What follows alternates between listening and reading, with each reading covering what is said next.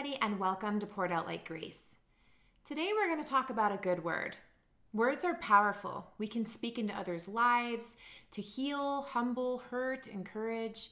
Today we're going to talk about speaking a good word into someone's life, a benediction, which comes from the Latin roots bene, meaning well, and diction, meaning to speak. Simply speaking, a benediction is a good word. Or for a more technical breakdown, a benediction is pronouncing God's blessing and promises over and into someone's life.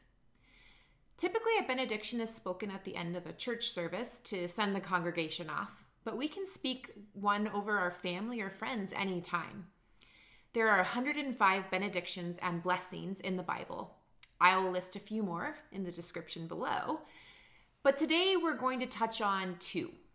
In Numbers 6:24 through 26, we see the Lord speak to Moses to instruct Aaron and his sons to bless the Israelites with these words. The Lord bless you and keep you. The Lord make his face to shine upon you and be gracious to you. The Lord lift up his countenance upon you and give you peace. This is the oldest benediction. This week, try speaking a benediction over someone to remind them to expect what only God can provide. If you hear a benediction at the end of a service, receive it in faith. Be assured of God's promises. To end our talk today, I will leave you with the shortest benediction listed in 3 John. Peace be with you.